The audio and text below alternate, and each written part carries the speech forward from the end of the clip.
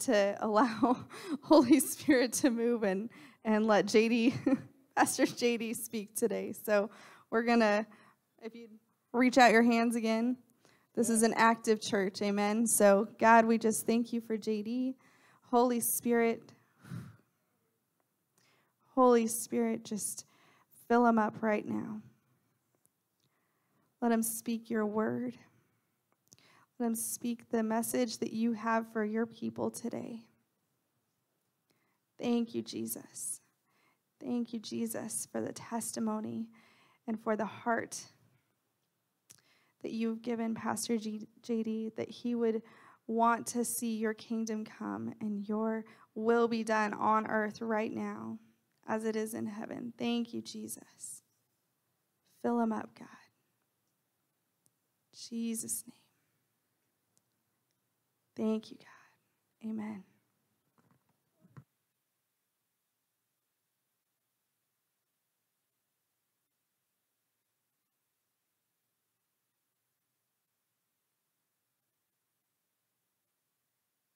How's that? Better? Hallelujah. We are fearfully and wonderfully made. If you don't sleep for long periods of time, you will get tired. If you don't eat for long periods of time, you will get hungry. If you don't sleep for long periods of time, and then you add the other two to it, you will become sick. When you get busy moving and chasing down schedules, and flying and changing elevations and doing that stuff, because you're fearfully and wonderfully made, you're going to be in trouble if you don't pay attention. So paying attention is very, very important. But we are fearfully and wonderfully made. Last week I had an opportunity to share. I don't know if you heard about it, but just a little tidbit that we believe revival is going to happen.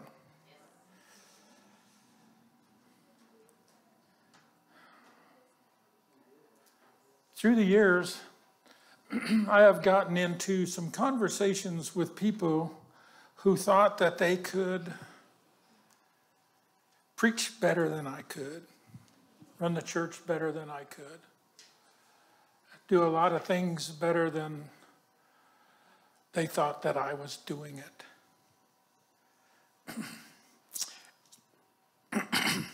And if we're going to be a part of the revival of our God, we have to learn something here. And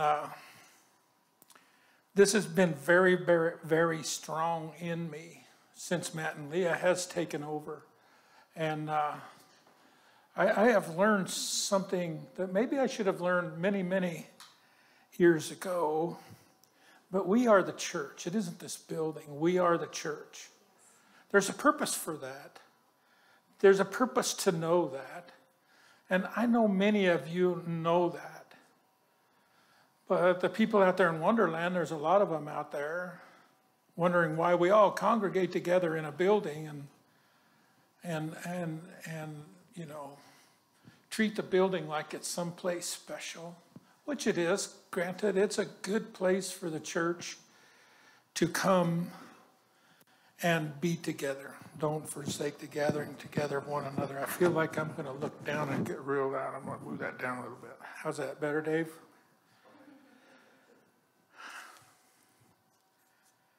I'm going to do a little bit of reading this morning. And those of you who have the Fire Bible, there is a place in your Bible on 1557 that says the church. And I've often questioned, you know, when Jesus was talking to Peter and he said, on this rock I will build my church. And he emphasized my church. And to me, I thought, man, that's pretty good. And I've had a lot of people wonder, what does that mean? So I'm going to attempt I lost my little ruler. I have a little ruler here that I use to read to keep me from losing a line. Hallelujah. Hallelujah. Little ruler, where'd you go?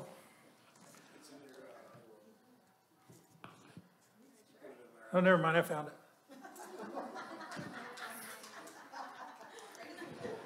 It's fun to have a ruler with you when you read and you try to keep the line. But we're going to look at Matthew 16:18 to begin with. He says, I tell you, you are Peter. And on this rock, see, he didn't change his name. He says, you are Peter, and on this rock. What was he meaning there? It was something Peter had said to him. It was the faith of Peter. It was the boldness. It was the strength in Peter to know Jesus Christ as Messiah, Savior.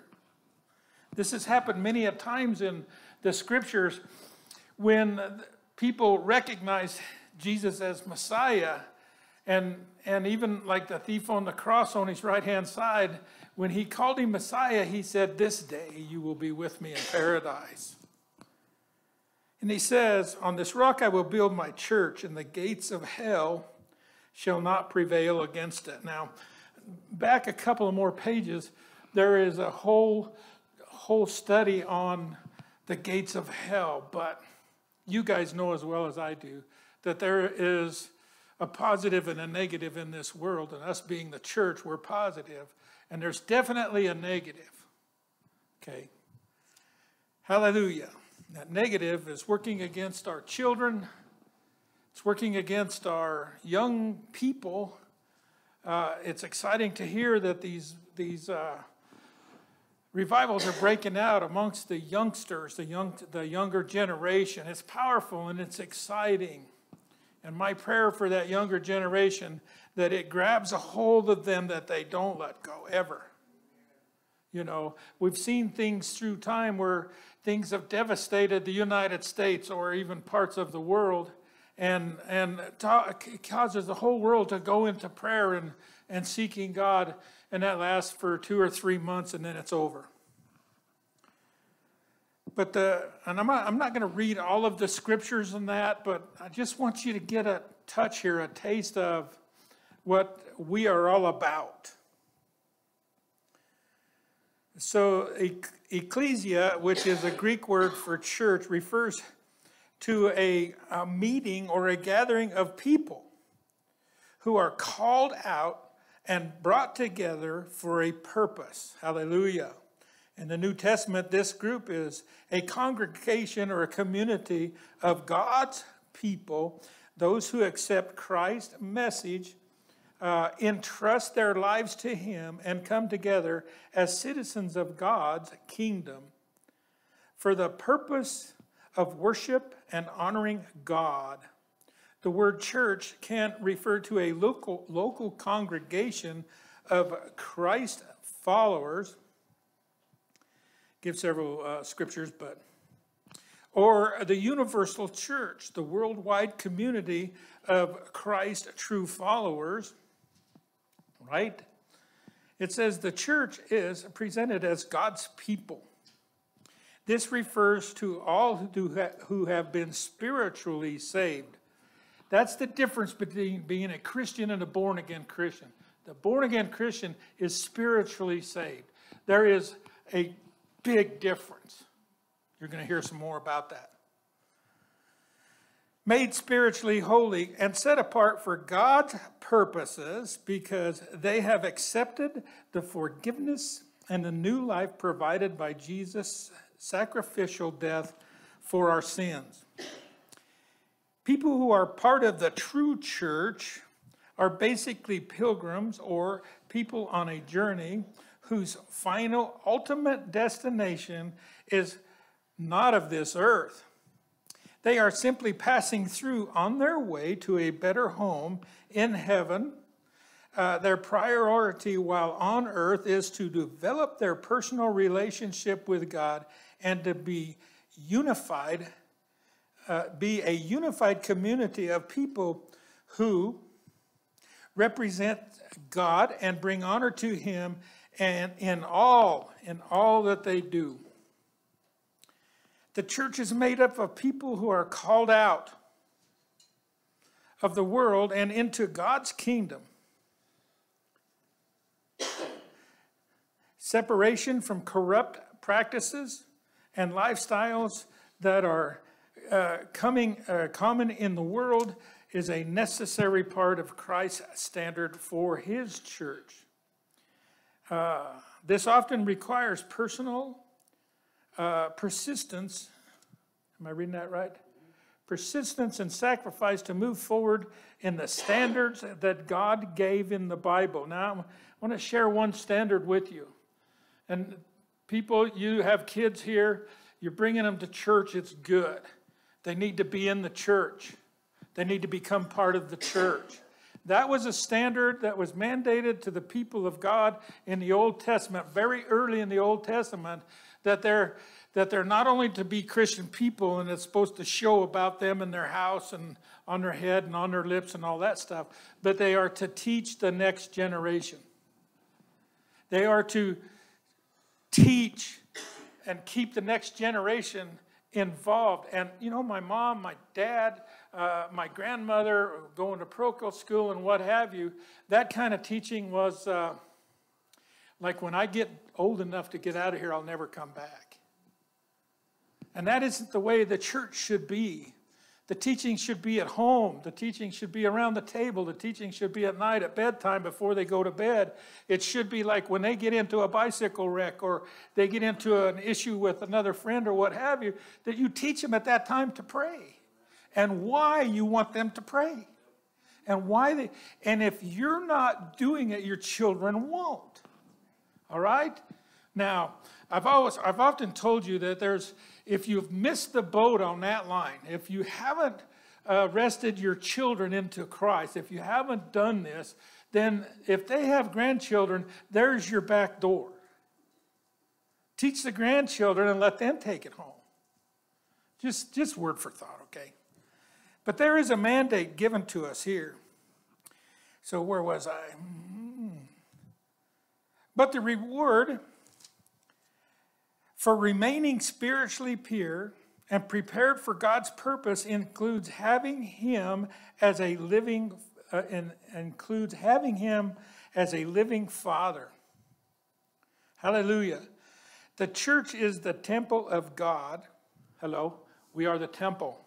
That's why we're called the church of God and of the Holy Spirit.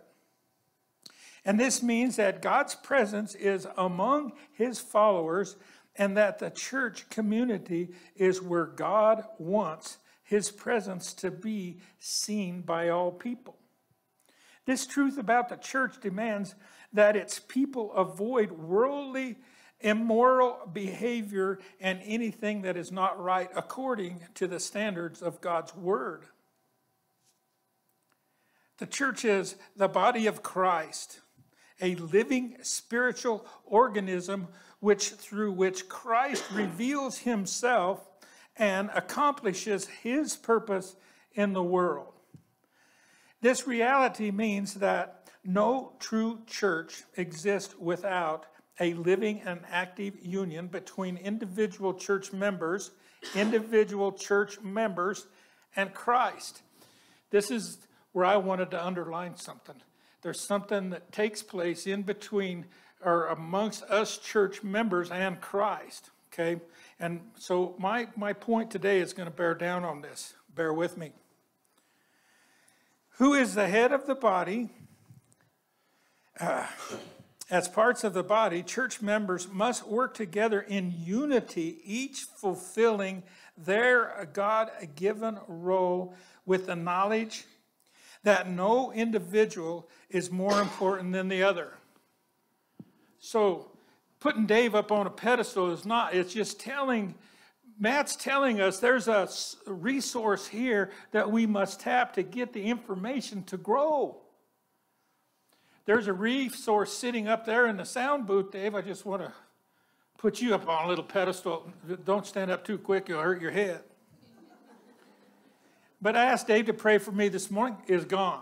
I had an earache. It's gone, all right? All right.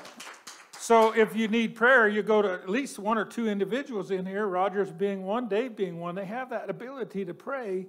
If I'm leaving anybody out, now listen, I don't want to leave anybody out that believes you're a prayer warrior, but I mean, keep going. Amen? Don't stop. Don't stop. Hallelujah. Okay, more than the other. Right. This community of all the faithful followers of Jesus for all time, this marriage image places a focus on the church devotion and faithfulness to Christ, as well as Christ's love for an intimacy with the church. You know, Denise, she's talking to you guys on the phone, and you'll hear her say before she hangs up that she loves you. We've been praying for you guys for years. We've been praying for this work for years. We love you. So it's not the kind of love that we have between Denise and I, but I mean, we love you. And I tell my brothers, I said, you know, I get ready to hang up. I love you. Yeah. I said, wait a minute. You can say it. Men have a problem with that. And they need a little nudge sometimes. You can say it. Listen, brother, I love you. And finally you get it back. Amen? Hallelujah. Hallelujah. The church is a spiritual fellowship, a group of believers who are a common relationship in their love and worship of God, as well as a common interest and purpose. Hallelujah. They are the experience of God's Spirit living in and through them, which brings them into the unity of the Spirit. They also have access to the baptism in the Spirit, right? Hallelujah. You can practice this too, you know, when you're taking a shower and you're standing there, just letting that water run on you, just pretend like you're being baptized. You can do that as often as you want. Get baptized and believe it. When I pray for people like I have this morning, I touch them where their sore is, and I say, feel it. Let the hand of God touch you. It ain't me. Just feel it. Let it go down inside of you. Feel it. Amen? They also have access to the baptism in the Spirit, which empowers them to spread His message and fulfill His plans, right? His plans, not yours, but His. And where am I at now? And chart, the purpose of Christian fellowship is to live out of common love and care for one another that is seen by these outside of the church. When we have men's fellowship breakfast, there should be a camaraderie, a love, a caring. You pray for each other, what have you. We do that in the women's meetings, all that stuff. Let them see it from outside the church. The church is a spiritual ministry. It serves through the use of various gifts, okay? We're going to talk about that just a little bit this morning. All these are granted by Holy Spirit. The spiritual gifts are special God-given abilities and empowerments for the purpose to bring honor to God and spiritually building up and encouraging others in the church. Hallelujah. In the church and Christ. I got to keep changing down here because they give me a lot of scriptures. The church is an army involved in spiritual conflict. It does not fight with earthly weapons, but with spiritual weapons and armor, including the sword of the Spirit, which is the Word of God. The church is in a spiritual struggle against Satan, his demonic forces, and sin. Hallelujah. How many of you haven't wrestled with sin this week? The Spirit which fills and empowers the church is like a warrior whose main purpose is the living and power. I got to change. Living in the powerful word of God. Hallelujah. The word is able to free people from Satan's control and to conquer every power in this rebellious world that is opposed to God. Rebellion opposes God. Hallelujah. The church is a pillar of, it's a pillar and a buttress of truth. That is to say, it is the basis on which truth is built and stands strong. Much like the foundation that supports a building, the church must continue to uphold the truth, guarding and defending it against false teachers and others who would try to change or twist its message or offer something else in its place. Have to watch that. That's why you pray for Matt and Leah. They watch that. You pray for Rogers or any of the prayer warriors in here. That guard is always up there. Amen. The church is a people with a future hope. This people is focused on Christ's return for his people. Hallelujah. They've been talking about the last days. They've been talking about rapture that thousands of years ago. And all that whole scripture and everything that's in there is a hope. It was always a hope, even though many have passed before the rapture. There's a plan for them, right? You guys know that. But it always has given them a hope. I just loved it when I read that part. Yeah, amen. The church is both invisible and visible. The church is invisible. The church, invisible, is the entire body of true followers of Christ, worldwide, united and devoted and active faith in Christ. Yeah. The visible church consists of loyal congregations made up of faithful followers of Christ who overcome spiritual opposition and will endure to the end. Hallelujah. Local churches can also contain also those who claim to follow Christ, but they do not. There's many amongst us that go to church, but it's a religious thing. Think about it. Amen. Hallelujah. They're spiritually deaf, lukewarm. Hallelujah. Then it goes on note on characteristics.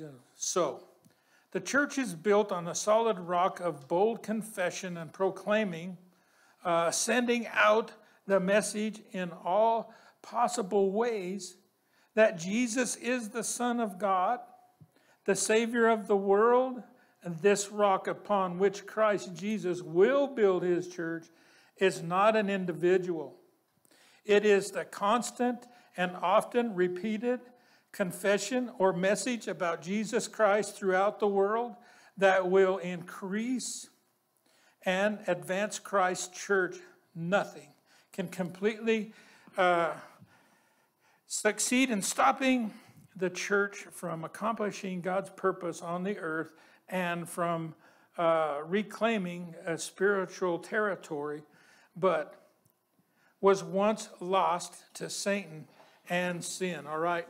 So there's a war going on. We're all in the middle. How many of you know that? I mean, sure, everybody here knows that, right? So I give you that. It's just there's so many scriptures in there that's worth studying. There's so many other places you can go. It's worth looking at, and because I have been taking the message out now as a chaplain to the people that, listen, you're the church. It doesn't matter where you go, but when you go there, be the church. Okay? And I share that with them, and they kind of look at me like, what are you talking about? But there's so many that's out there that just really don't even realize that truth. Amen? Glory be unto you. I'm going to go to 1 Corinthians 12, 1 through 20. There's a reason for this, okay? So I'm reading out of the Living Bible. And it says, now, brothers, I want to write about the spiritual abilities that Holy Spirit gives to each one of you. Spiritual abilities is given to you by Holy Spirit. Okay? He says, I don't want any misunderstanding about them. You will remember that before you became Christians, you went around from one idol to another, not one of which could speak a single word. We've all been raised up in different ways. I just want you to know. We've all been raised up in, like I want to just share with you. I was raised up in a parochial school, and all I learned there was to hate it.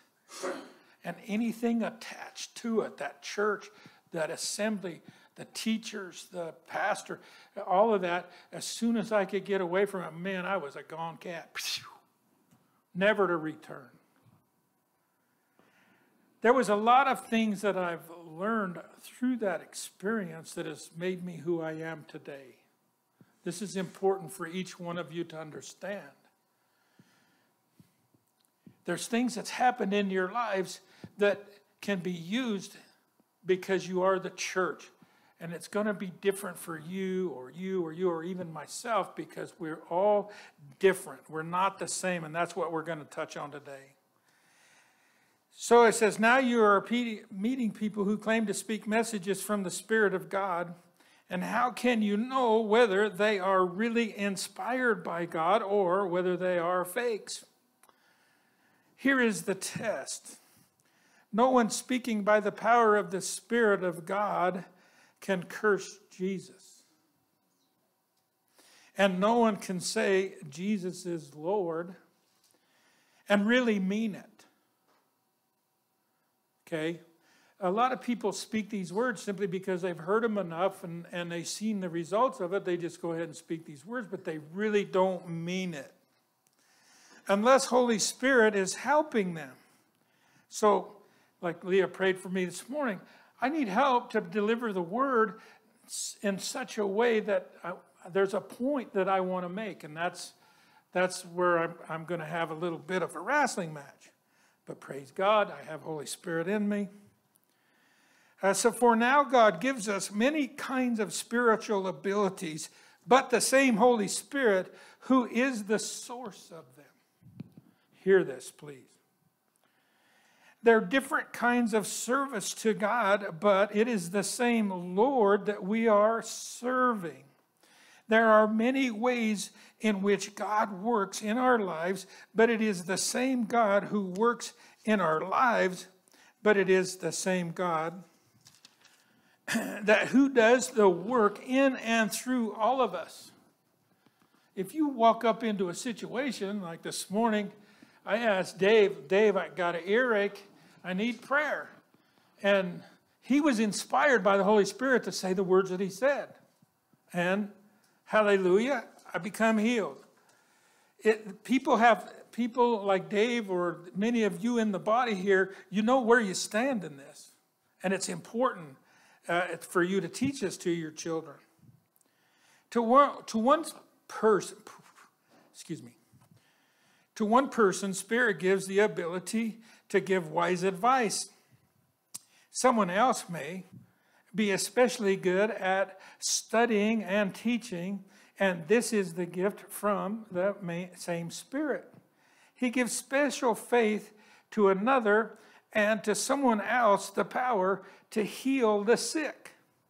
He gives the power for doing miracles to some and others the power to prophesy and preach.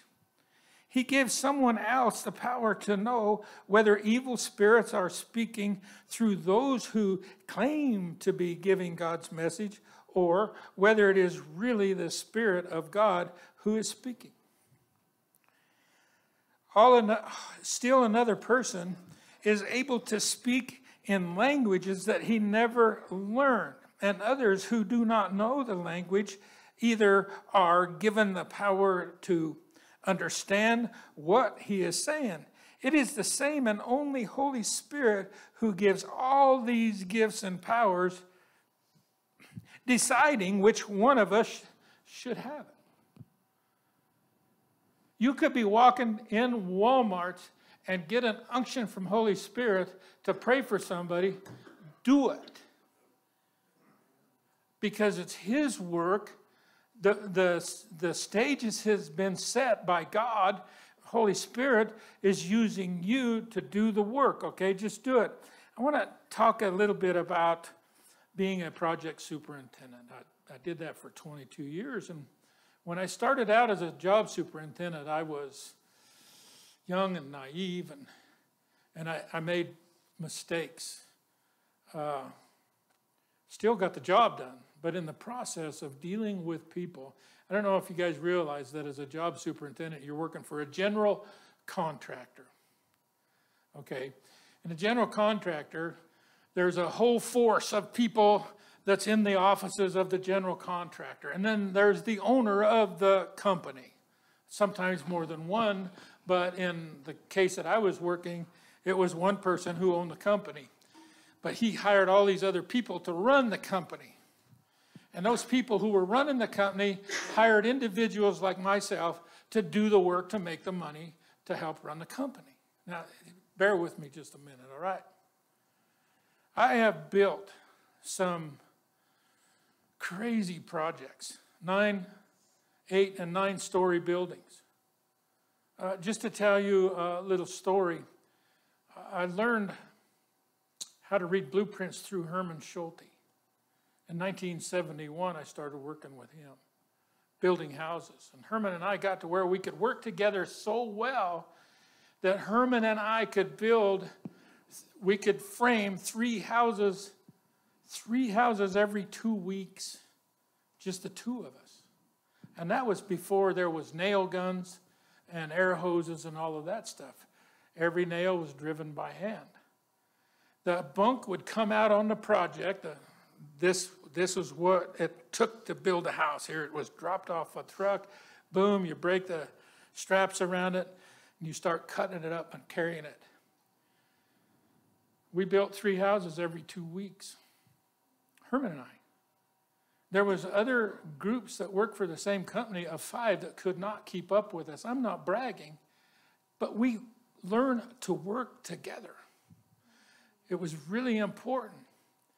And as Herman taught me how to read the blueprints and start preparing headers and different things like that, and of course, once you build enough of these houses, you can almost do it by heart. You just knew what the next move was. I knew what Herman's next move was. We just knew. I carried on my shoulder every one of those houses. I was the one cutting the boards, making them fit. Herman was laying them out, putting them on the floor in their sections and in their pieces. And after we put a whole wall together, we would both climb up on the wall, stand there and pound it together, stand it up, get it out of the way, and then start on another one. And we just got really, really good at that. But then I got into the industry where I worked for a general contractor because of my ability to read blueprints. I mean, this is a few years down the road, but now as a job superintendent and the ability to read blueprints, that's why I got the job, because I could read blueprints. And I knew how things went together. I knew how they were built. We went down to downtown Denver, got into an 8-story building.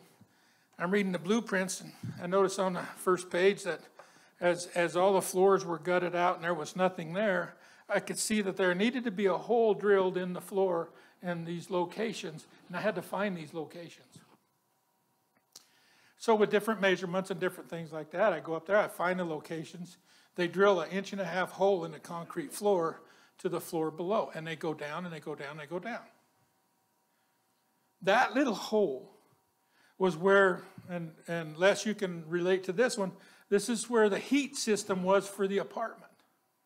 This is the little box about as big as this stage is where the heater and the water system and all that come into the apartment.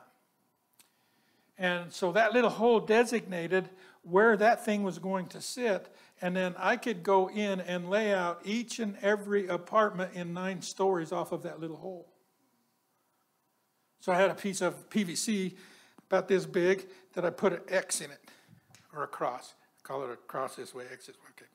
And you'd lay it over that hole and find the center, and then you start measuring off of that. And I could measure out and lay out the kitchen walls, lay out the hallway walls, where the bathroom went, all of this stuff. And zippity-doo-dah, we go right down through there. And, of course, the framers were following me around. That's all I did for about 2 years. I just crawl around on my hands and knees and do layouts. That's all I did. It takes a village. I guess the point I'm trying to make is it takes a village. You can't do this kind of work.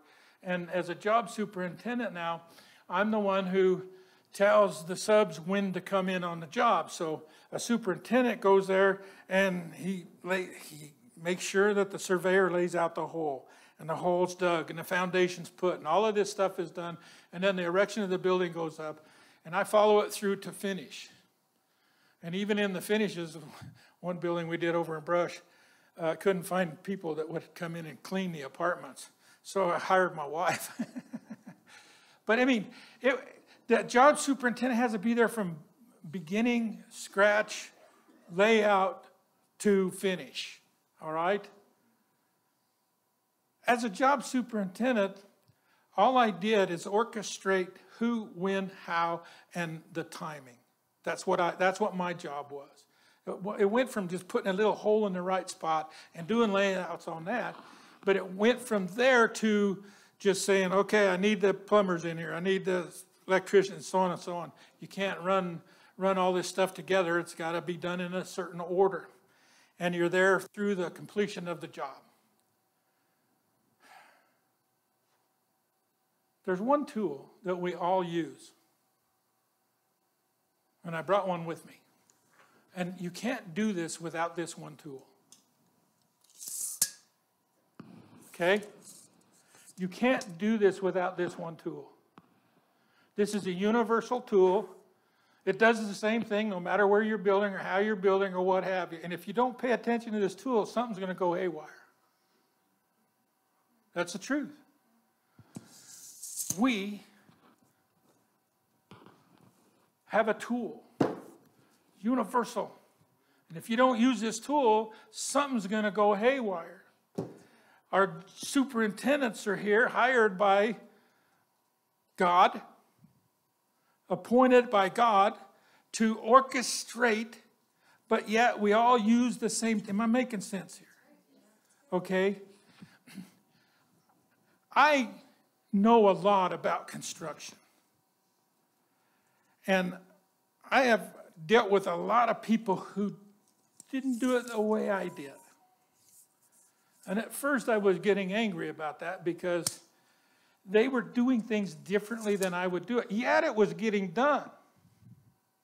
But it wasn't the way I thought it should be done. So I would go and try to, because I'm the boss, reprimand them and tell them how to do it my way. And they would look me in the eyeball and say, get out of my face or I'm quitting. I do know what I'm doing. Let's bring this back to the church. Okay?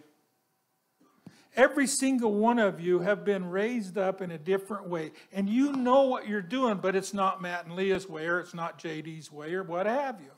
It's not the same. As prayer warriors, I've learned to pray differently than others. I'm not as strong in my prayer as perhaps Rogers is. I've led a lot of people to Rogers say, you want prayer. You want to see answers to you call Rogers. I still will do that to my dying day or yours. Hallelujah. But there's people in here who by the Spirit can do specific jobs, and you have been raised up differently than the rest of us. Do your jobs, all right? And we will trust you. Amen? Can we do that? Can we say that, Matt and Leah? We will trust you, even if you don't do it our way. I have argued with a lot of people through the years who felt like I should have been doing it different.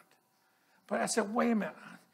I'm being led by the Spirit here. I really do believe that. And maybe I don't pray like with the thunder and the hollering and the carrying on. Maybe I don't articulate as best as I probably could, because I never learned to read till I was 30. And then from then on, and you can ask Denise, I had to learn to read. This is what I learned. This is what I learned on. I knew this long before I got this. I can put numbers together. I can cut things into wood that's amazing. You can't believe how I figure out that stuff. It's geometry and what have you. I learned that. But there's stuff in here that I am still learning today. I have to apologize to the church because I released to Matt and Leah, and I kind of got quiet and stepped back, and it needed to happen. And my reason for stepping back is they're not going to do it the way I do it or have done it. But I have to trust Holy Spirit in them. Okay? I have to trust you prayer warriors to continue to pray for them, that things would continue to go and flow. Amen. Hallelujah. I think I've said about enough, but if you don't have one of these, or one of these, hallelujah. This is a universal tool. Glory to God. Our bodies have many parts, and many parts make up only one body when they are all put together. We're fearfully and wonderfully made.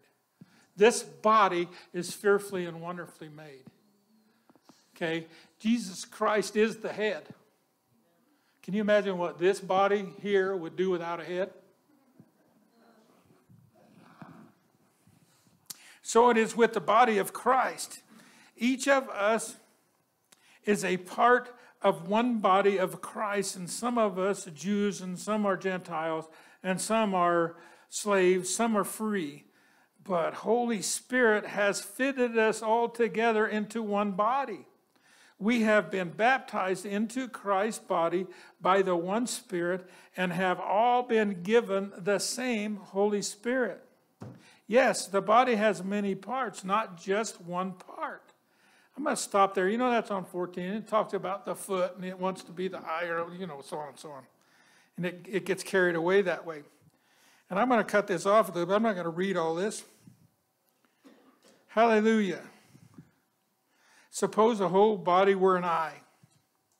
And I jumped down probably, where'd I go?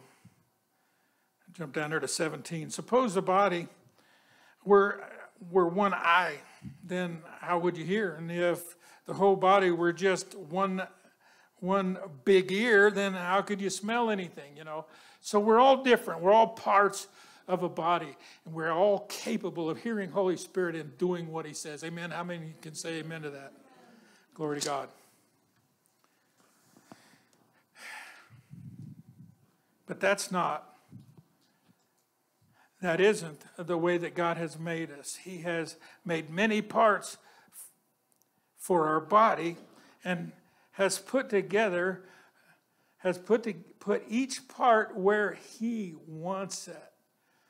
What a strange thing that a body would be if it had only one part. So he has made many parts, but still there is only one body. This is a message I want you guys to get.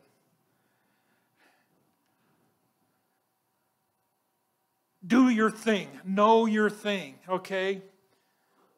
I imposed on you through some teachings from other teachers that you should do the APEST and know where your strong suit is. And for me, it was good to know where my strong suit was. And you know what? I found out through that teaching that I wasn't a pastor. I wasn't a pastor. There was a couple other places where I excelled stronger and what have you. And that changed in me. And I could feel it. And I felt more free at that time. But what I'm trying to share with you is whatever your part is, and if you feel strong in one part, or you feel Holy Spirit is really impressing on you to be a certain way in a certain field, then study it and become what it is. know it. I could not build a single thing without this. Of course, some of them were bigger than this one, but same concept. But I couldn't build a single thing without this tool. You cannot be who God is using you to be without this tool. You have to know and become strong in what you believe and how you are called to do it. That's the message that I want to bring in here today. When I was listening to these last week, I got this word. And I'm going to close on this. You have something in you from God. Something that has changed you. And it'll continue to do that. You can become a strong force in many areas. And if you're obedient to his voice, you will change. But something that has changed you. Father has made you ready for his work. You are the church. In Jesus' name. Father, let this become a reality in the body here. Hallelujah. That they would become strong. Hallelujah. Know that the revival is in them. It can be in their home. It can be in their car. It can be in their workplace. Because they're there and Holy Spirit's in them. Let them hear and know and reckon and yield according to what the Word says in Romans. We give you glory, Lord, and we praise you, mighty King. I praise you, Lord, for each and every individual here as we become one whole, working, unified.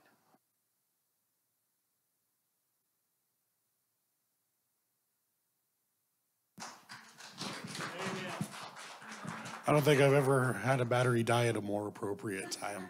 Like your last two words, the perfect timing. I kind of want to bounce a few things, and we're going to, David, probably kill the live stream, say goodbye to everybody online. There's some things. Bye-bye. If you want the rest, come in person.